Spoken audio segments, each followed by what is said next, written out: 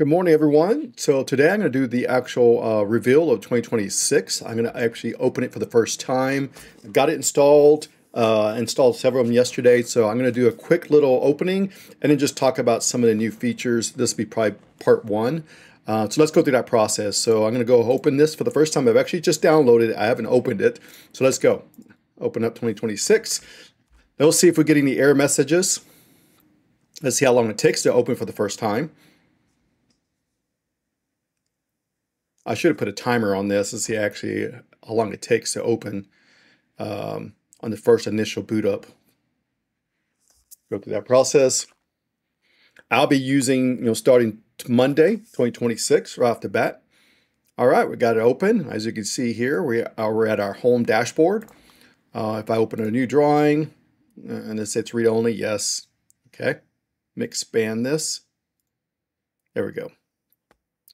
Now, there's not a lot of changes you might see on the ribbon. If I go through here, you won't see, everything looks pretty the same. There are a few design tools in here that's been included, but let's talk about one of the features here. So I'm going to go, if you remember, when you have a large surface, you can actually use the crop surface feature. Well, they've taken that and incorporated it into the data shortcuts. Okay, so I'm going to open up a project real quick. Let's see if I can find something here that I could use as an example. Okay, let's go through some projects. Let me think of one that's kind of fairly decent size. Put this into order. There we go. Sorry about that. Let's see, which one would be a good size? Let's do this one. Okay, and I'll open up the survey for this example. I think this is 50 acres. Okay, and I'm going to use the data shortcut tool here. So I'm going to say set working folder and go point to that location. We'll have our CCLS tools ready to go on Monday for those that are using our suite tools. So that will be ready and available to download Monday. Okay. Let's go through here. What was it called? Yeah, resort. I think.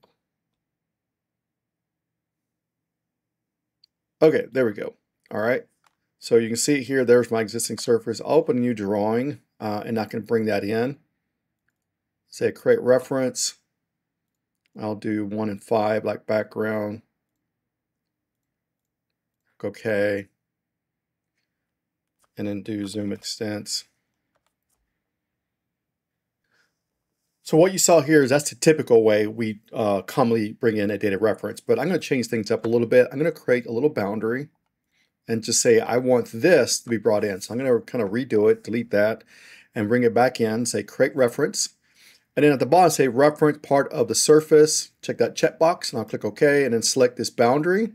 And there we go. So now I have a kind of a boundary around that data reference. So this is basically what they took is they took that object that used to be crop surfaces. Let's see if it's still there. Under,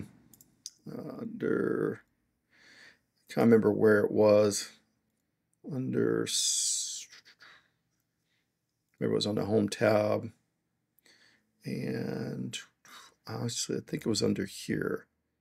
Great. Yeah, right here. So basically, they've included that feature now into the data shortcuts, which is a really great. Okay. So it was kind of working the exact same way. You would get a notification when you do a crop surface if the existing original surface was updated. You get a little update. Same thing here for the data shortcut. So this is just one of the latest tools that have been incorporated into 2026. I'll create some more videos, talk about the new other additions that have been added to it. So thanks for watching. All right, bye.